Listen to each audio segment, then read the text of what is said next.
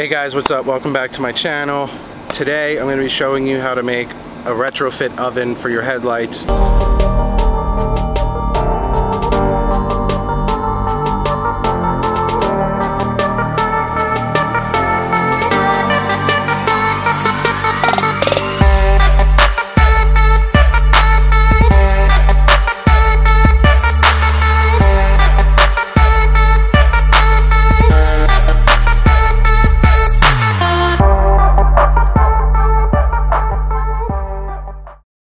Hey guys, what's up? Welcome back to my channel.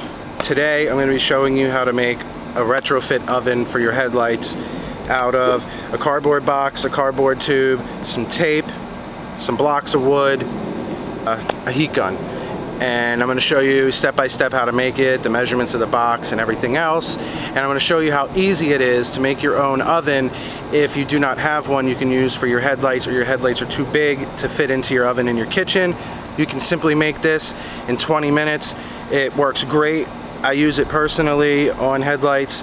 If you need to, you can throw it away when you're done and then build another one the next time you need to open a set of headlights. It costs under $20 to make this.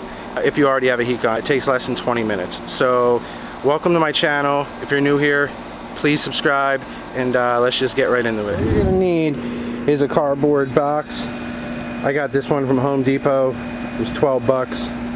And you're gonna want a cardboard box that is about 46 inches long, 24, 25 inches in height. The next thing you're gonna wanna do is you're gonna wanna cut this at about the 9-inch mark right here.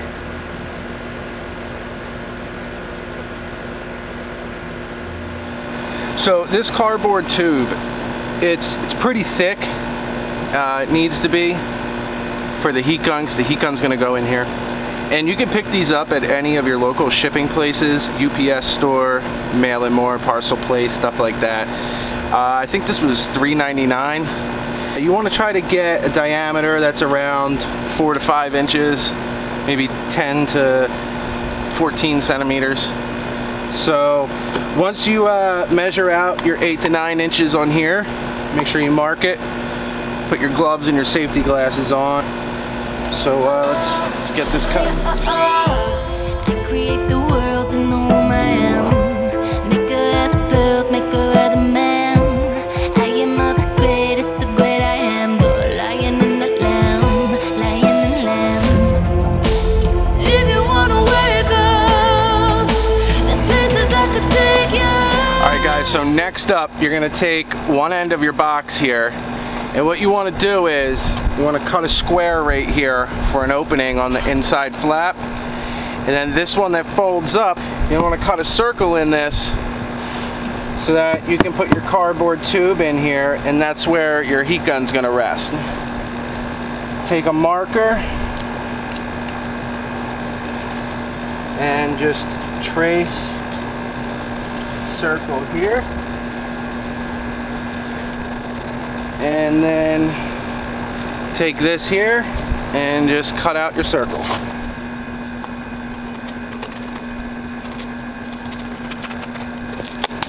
I left a little extra room on mine from where I traced so that it's a nice tight fit. There we go. Nice, good fit. So now we got the tube with this opening here. So what we could do is tape this up so that it's nice and sealed.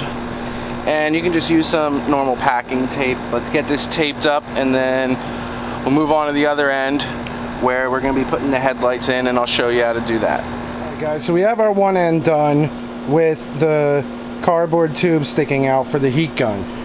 Now, as for the inside, what you're going to want to do is you want to get some 2x4s and put them in there like this. Have them stacked. I've got 2 of them in here, and I'll have to readjust them when I put the headlights in. But what this does is it allows the headlight to sit off of the bottom of the box so that the heat from the heat gun gets underneath the headlight to warm up the glue on the bottom of it. Because if it sits on the bottom, there's a good chance that it might not get the same amount of heat as the rest of the headlight. So now what we're going to do is we're going to go get our new headlights, open them up. We're going to preheat this box. Now that we have our box built and everything set up, the next step is going to be preheating the box with our heat gun. So if we come over here where we have everything set up, you're going to take your heat gun right here. You got two settings. You got 1 and you got 2. So you got to look on the side where it tells you the temperatures, and for mine I'm going to want it on the low setting. Set it in there, make sure it's nice and safe to let it preheat for 10 minutes. And so while this is preheating, let's get the headlights open and get them ready to get put in here. So what we have here is DNA motoring OEM quad replicas for the 09 to 18 Ram. These are the black housing, and the cool thing about these is they come with clear corners pre-installed. So let's get these open. Alright guys, so our 10-minute timer has gone off for the preheat. So we need to get our headlight, bring it over to our oven, and when we open it, we're going to have our wood blocks in there. Now, I'm going to do this real quick so the heat doesn't escape, but for these quads right here, you want to put the lens facing the back of the box here away from the heat gun, and you need to put the wood blocks on an angle when you put them in here, otherwise they're going to fall backwards. Put them in, and then you can get your box set up, and I just got a little piece of tape right there to kind of help keep it closed. Set your timer. Hey Siri, set an 11-minute timer. Okay, 11 minutes and counting. Alright guys, so we have our headlights in our makeshift cardboard box oven. We've got about 10 minutes now until the first light's done. Then some of the tools you're going to need a couple different sized flatheads here. Some smaller ones. Some have the thick head on them, some have the thin head on them. Just a variation.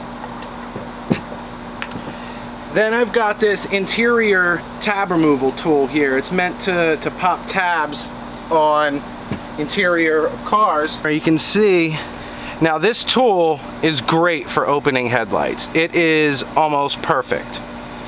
And then of course I've got the Morimoto, the Moto splitters I think they're called, and these are pretty decent. I mean, I have trouble using them on the Ram quads. They just don't seem to fit right. They work on some other makes and models pretty well, but I'm not going to be using these today. Main things we're going to be using is the flatheads and this interior trim removal tool. 11 minutes is up. Let's get these headlights out and get them open. So while we're working on these headlights, we're just going to let this oven sit. We're not going to put the other set in there. Alright, so what you want to do is you want to start on a corner. I'm going to start on this end. And what you want to do is you want to make sure all the tabs are pulled up, because you don't want to get snagged on a tab. Just make sure you don't break them, because they can break pretty easily. This glue is so thick in here.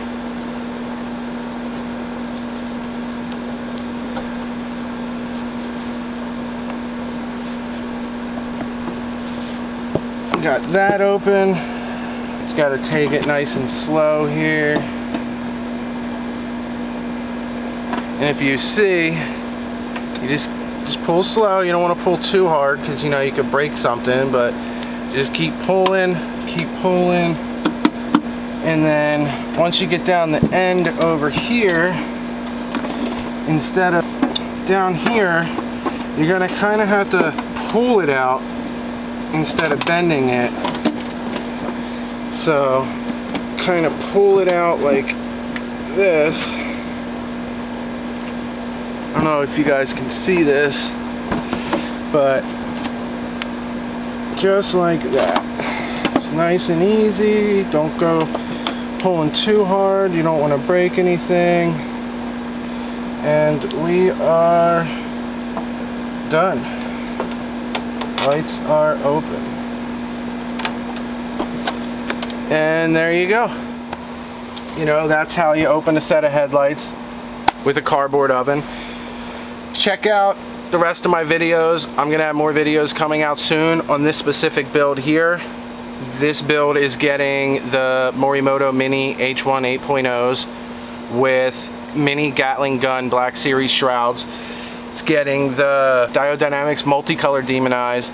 It's getting the Diodynamics M8 Bluetooth controller, some H1 bulbs, some wiring, and that's about it. And I'm gonna make a video building the whole thing, showing you how to mount the projectors, how to align them, how to mount the demon eyes, how to hook it all up, wire it all up, power it all up, and install it on your truck. So make sure you like and subscribe if you want to see more videos with retrofit builds for the Ram and other makes and models, as well as other builds, tutorials, install videos, how-tos, DIYs, etc.